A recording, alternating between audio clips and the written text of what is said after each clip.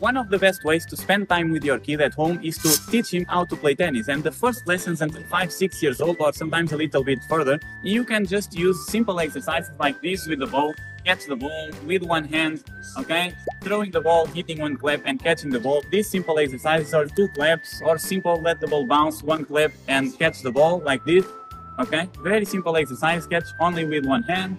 And then the left hand, this is the basic exercises that not everyone, believe me, can do this. You can test by yourself with your kid. Then, once he does this, you can buy a cheap racket in the Decathlon or any other shop and you can start doing basic exercises. I would start with the ball on the racket and just walking with the ball on the racket. It's the simple way. You can do it at home. And then you can do exercises like this, 1 bounce and touch.